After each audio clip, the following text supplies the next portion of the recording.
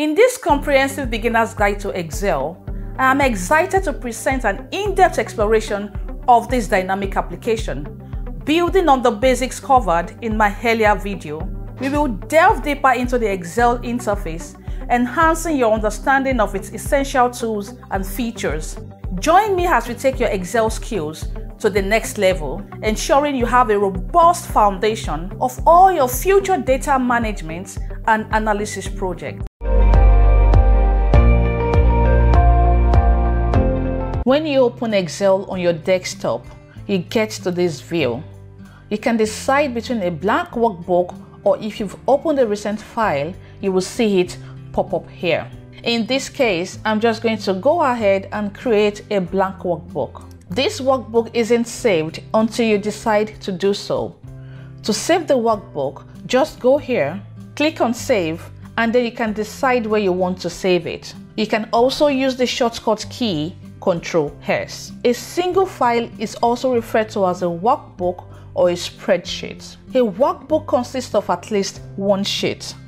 You can easily add more sheets by clicking on the plus here. When you double click on the sheet name, you can change the name and then press enter. A sheet contains many cells. This box here is a single cell. You can input numbers or text in here. Just start typing and press enter. If you want to replace this value, just go to that cell and start typing. You don't have to double click, you can type over it. Each cell has an address. What do you think the address of this cell is? It's D4, which means column D, row 4. The intersection of a column and a row is a cell. Up here, you have the formula bar. Once you input text here, we can see it in the formula bar. If I move the cell to the side, there's nothing showing in the formula bar. Now, instead of text, you have formulas. So if I go to the side here, type in an equal, and then go with my arrow keys to D5 and press enter. Notice what's in the formula bar. It has the formula and not the text. In this case, there's no formula, so what we have is the text in the formula bar. On the left here, we have the name box. This also shows us the active cell address. So in this case, it's D5. When I go here, it's F5. Now, here is a useful tip for you. You can also use this to jump to a specific cell. Just type in the cell address. So let's say I want to jump to A400. I'm just going to type it in, press enter, and I jump to that cell. Now, to jump back to the first cell, you can use the shortcut key Ctrl+Home. On Excel, you can select multiple rows or multiple columns. Just go with your mouse and highlight the rows or highlight the columns. Just select and drag. There are also a lot of shortcuts in Excel you can use. For example, the shortcut key Ctrl+ selects an entire column. If I hold down the Shift key and the arrow keys, I can select multiple columns. Now, I have a separate video in Excel shortcuts, and I've added the link to the description of this video. Now here, if you right mouse click, you're going to get a lot of options. You can, for example, insert columns in between these. If I right mouse click again, I can delete these columns that are in between this. And since we're talking about shortcuts, a great shortcut is to use Ctrl+Shift+ to insert columns or rows, and Ctrl+Shift- to delete them. An Excel sheet has more than 16,000 columns and over 1 million rows. Now you can see that by jumping to the bottom of the sheet. If you use the shortcut key Ctrl and then down key, this jumps to the last row in Excel. If I use the Ctrl key and the right arrow key, I jump to the last column. Now, the way to get back. Do you remember what that shortcut was? That was Ctrl+Home. Another term you need to know is range. A range is a group of cells. If I highlight this area, so just click on the first cell and then drag. If you want to use your keyboard key, just select the first cell and then hold down Shift and highlight the other cells with your arrow keys. Now, how do I reference this range? what's the address of it? You reference it by the address of the cell on the top left hand corner and the bottom right hand corner, separated by a column. So to write this, you will write it as D5 until H10.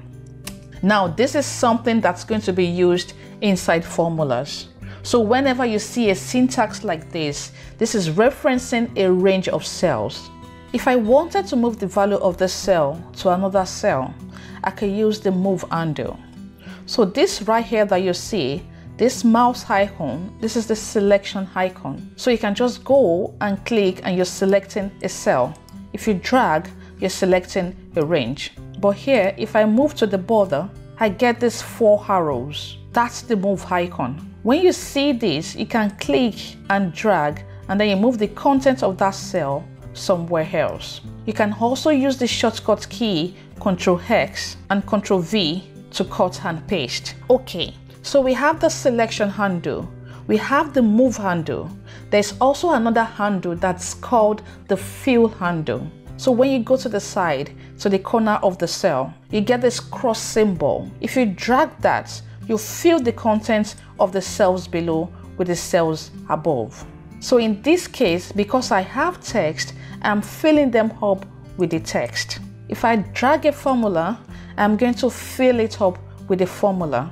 So if I go here and drag down, it's the formula that is being copied down. Cells have a default size, but you can change them. For example, if I input text that's too long, it's going to go over to the next cell. So it looks like the content of this cell is in these cells as well, but it's not. It's only sitting in this cell. You can see that from the formula bar. When I'm here, there's nothing in that cell. To expand the column, I can hover my mouse over here and just drag it. Or I can double click to make the column expand to be big enough to fit the content of my cell. Now, you might not want to expand it horizontally. You might prefer to let it flow vertically. So instead of it going all the way to the side and your column being so wide, you want to keep the width like this, but you want the row to expand. Now, if I pull down the row, this is not going to wrap the text inside the cell. There's a setting for this and it's right here. It gives you the ability to wrap the text. Now, if you see that the old text is not fitting here because the new part is missing, just double click on the row to make it expand to fit.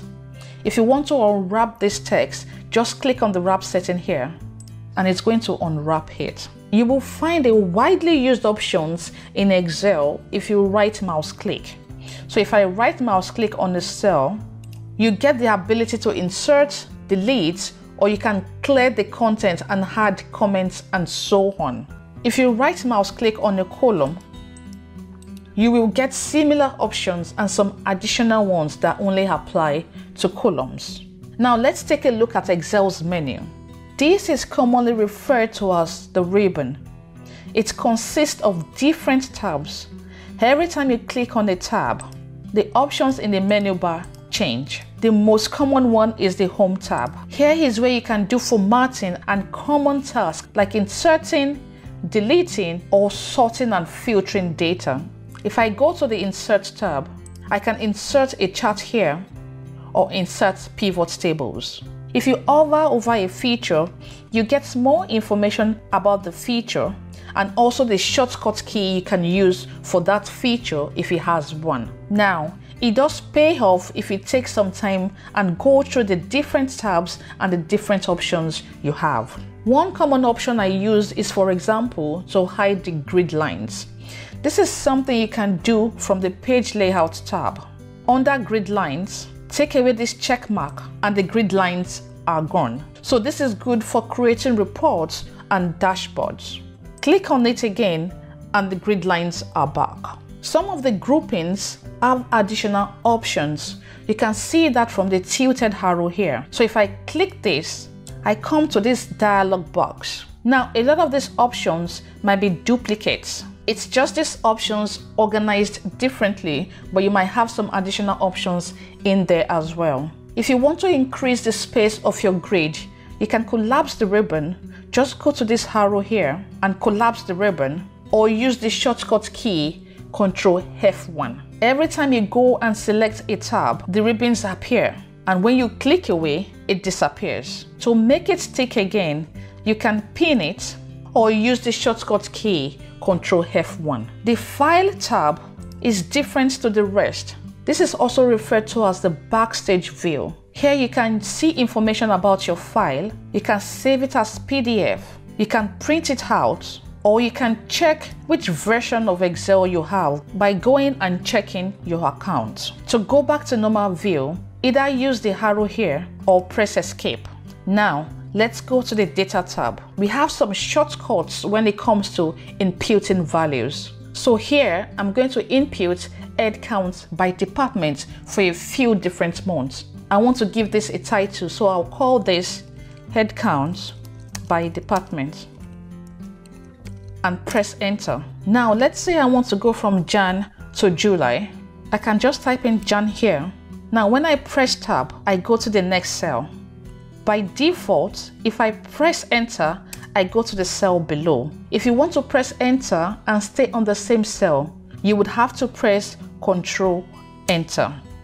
Now if I go to the next cell, I can type in Feb and then March and so on. But Excel has this already built in.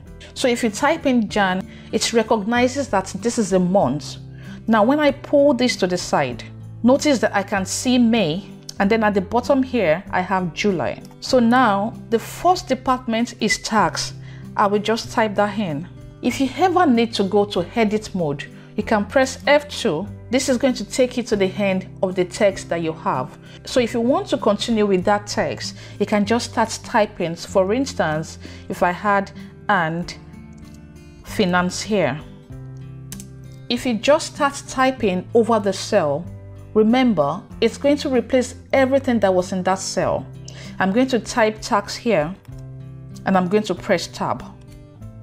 Let's say type in 30, 30, and 30.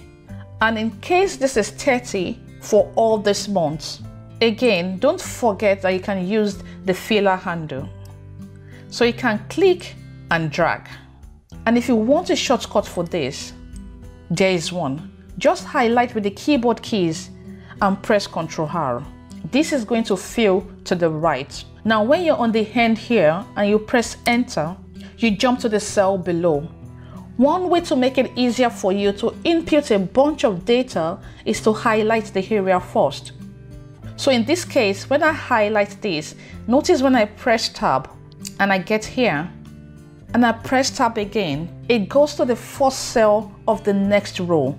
So now I can type in and press tab, tab, tab, and so on. To get out of this, you can click away or use the arrow key to move out of the space. Now I'm just going to quickly add some data to this and let's do some formatting. Okay, so now we have some more data. Let's adjust the formatting of this title. I want to center this across my report. So highlight the range, go to Home and merge the cells. When you click it, it automatically merges and centers the cell. We can make these headings bold. So highlight and click on bold. And while we are here, let's adjust the cell's width to match the content of the cell. So I'm going to highlight all this together and double click to make it fit. Now, if this is too tight for you, you can expand this a little bit. If you just select on any of these, while the rest are highlighted, it's going to make the same adjustment to the rest as well. Now you can go ahead and add color to this or add borders. So here I have the bottom border. Here you have a thick bottom border. So let's go with that. In case you want to move something to be in the middle, so let's say I don't want sales at the bottom. I want sales between tax and finance. You can select it and then use the move undo to move it. But while you're moving it, don't just drop it, because if you do that, it says there's already a data here. Do you want to replace it? No, we definitely don't want to replace it. So what we want to do is bring it in between tax and finance. So while dragging this, hold down the shift key and then you see that the line changes. It shows you where it's going to drop it. Now if you let go of the mouse, it's going to drop cells in between tax and finance. Now you have other options to do this as well. If you don't want to use this combination, just right click and cut, or use the shortcut key Ctrl+X and then go to where you want the cell range to sit. Right mouse click and insert cut cell. Let's give the title some color as well. We'll go with this. And if you ever adjust the formatting of the cell and you want to apply that formatting to other cell, you can use the paintbrush icon. So for example, let's say for some reason I made this red and I want to apply this to the other ones. I can just go and click on the paintbrush, click on the cell that I want, and it automatically applies the formatting. Now this is not just for color, it's any type of formatting you have. It can be a combination of bold fonts, cell borders, and so on. If you want to apply that formatting to multiple cells, double click on the paintbrush and then you can reuse that formatting and apply to multiple cells. Once you're done, press escape to remove it. If you want to sum up these values, you can go to Home tab and sum them up from there. There is also a great shortcut key for this, which is the Alt equals. When you click on it, it picks up the range that is correct and you just have to press Enter. Now you can fill the rest in and the formula will be copied over and the ranges will reflect the direct ranges above. If you want to do this in one go, you can first select your area and then use the shortcut key Alt equals and then you're done.